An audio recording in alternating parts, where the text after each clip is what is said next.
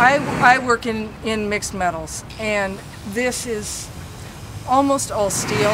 There's some copper and some bronze included, and then, as I said, I worked with a glass artist, so there's some glass pieces thrown in. The actual forging, I think I started about 2 months ago, and I haven't taken a day off since I started it.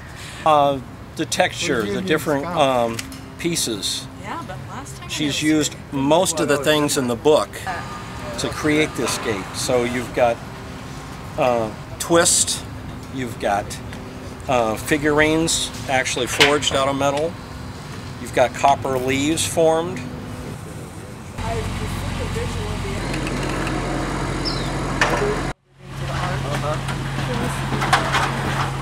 Oh yeah, well, that's from cooking. Oh, not from... Not from smithing.